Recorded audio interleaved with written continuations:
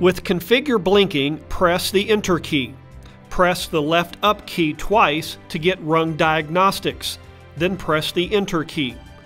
Press the left up key 7 times to get refrigeration temperature, and then press the Enter key. Here you will find the air and EVAP sensor numbers.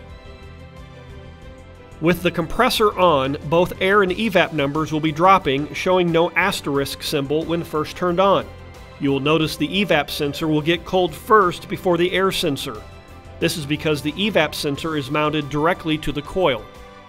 The signs of faulty sensors or improper connections are either an asterisk next to the air and/or EVAP number, or the air and EVAP numbers that are high and unrealistic.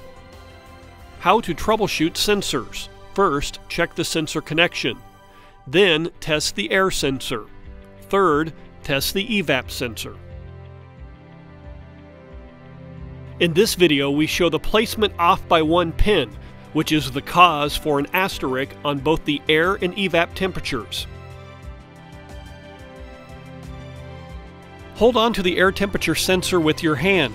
With the warmth of your hand, the temperature sensor value should go up. If the temperature does not go up, the sensor is faulty and needs replaced. Submerge the air sensor in a small container of ice water. The temperature should go down towards 0 degrees Celsius. If the temperature does not go down, the sensor is faulty and needs replaced. If the EVAP sensor fails, it will display an unrealistic value or an asterisk will appear.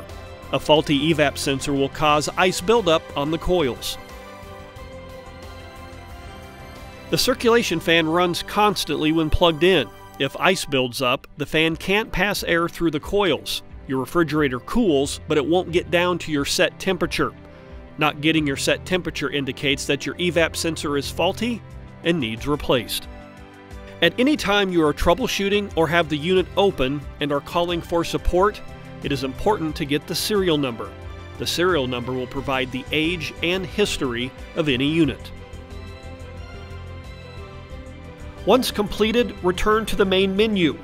Hit the Exit key twice, then hit the Enter key when you see Exit Configuration. This will bring you back to the beginning to restart your program. Troubleshooting is now complete.